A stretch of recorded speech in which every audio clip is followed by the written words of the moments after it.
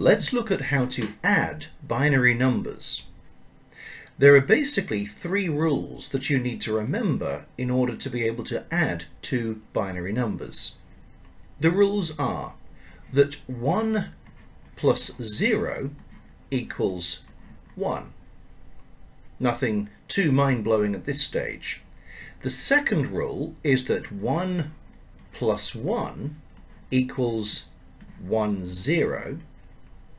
And the third rule is that 1 plus 1 plus 1 equals 1, 1. Now, if you're fairly familiar with binary already, then you'll have worked out that the values of these are 1, 2, and 3, and that these are the binary numbers for 1, 2, and 3. Remember, if you have your binary place value table, 1, 2, 4, 8, and so forth, that to make the number 1, obviously, it's simply a 1. To make the number 2, we have a 1 in the 2 column and a 0 there. And to make the number 3, we need a 1 in the 2 column and a 1 in the 1 column. 2 plus 1 equaling 3. So 1, 2, 3 in binary is 1, 1, 0, 1, 1. So if you can remember those rules, that's all you need in order to be able to add two binary numbers. Let's see how it works. For this exercise, I'm going to use the binary number 1, 0, 0, 1, 0, 1, 1, 0. And the number I'm going to add to that is 0, 1, 1, 1, 0, 1, 1, 1.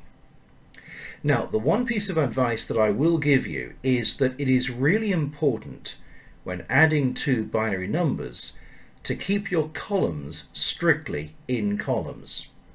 If you have squared paper, that's ideal. If not, you may want to draw it, or at least write really large and clear each of the digits so that they line up neatly.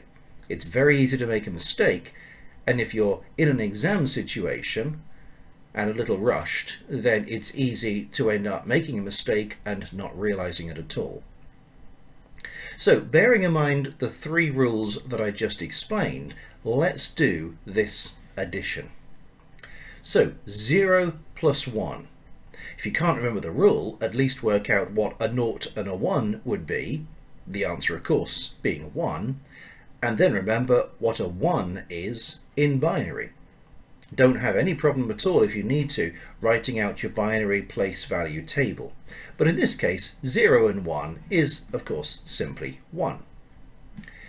Then we come on to the second column. 1 plus 1, well, we know in decimal that would be 2.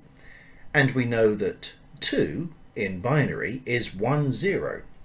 So this is our second rule. 1 plus 1 is 1, 0. So, just as we would with any addition, we put the 0 here and we carry the 1. Depending on the method you use for addition normally, you may put this 1 up here at the top. I tend to put it down below, but it doesn't matter as long as you carry it across to the next column. Okay, let's move on to the next column, column 3. 1 plus 1 plus 1. Normally, of course, we would say that that would make 3. In binary, the number 3 is represented by 1, 1. This is our third rule that I mentioned earlier on.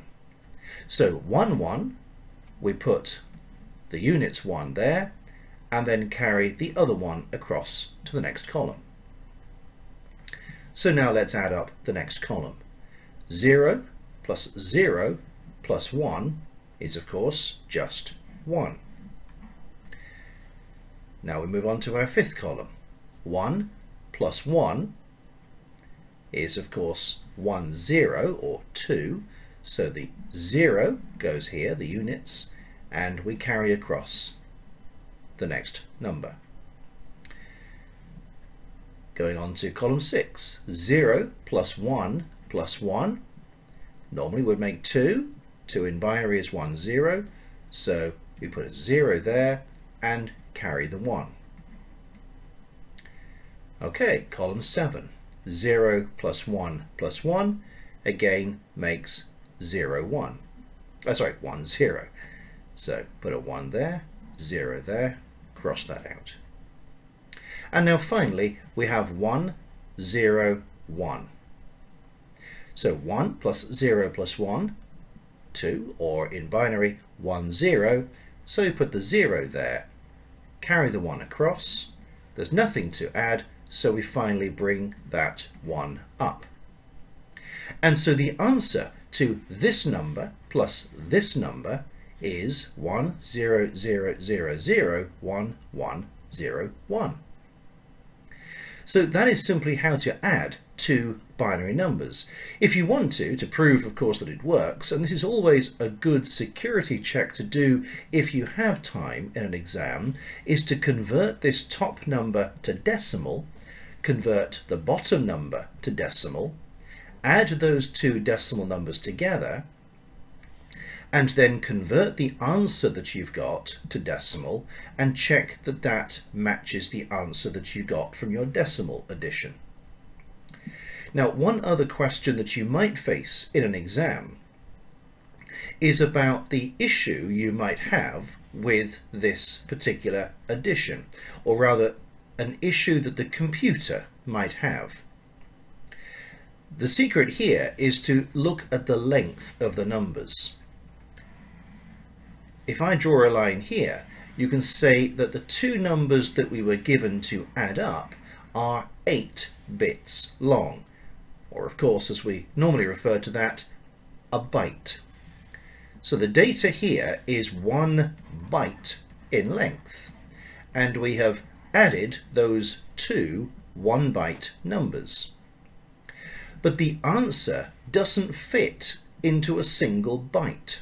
It has overrun. It has overflowed into a second byte. And so we have two single byte numbers that result in a byte and a bit. And that, if the programmer hasn't been careful, could result in a program error. So if we have two numbers that add together to create a number which is larger than the amount of memory used to store each individual numbers, we might have an overflow error. And that's something which the exam board might possibly ask you in a follow-up question to an addition question like this that results in a number that is 9 bits long. I hope this makes it clear, but if you do have any questions about anything I've covered in this video, please do leave a comment below.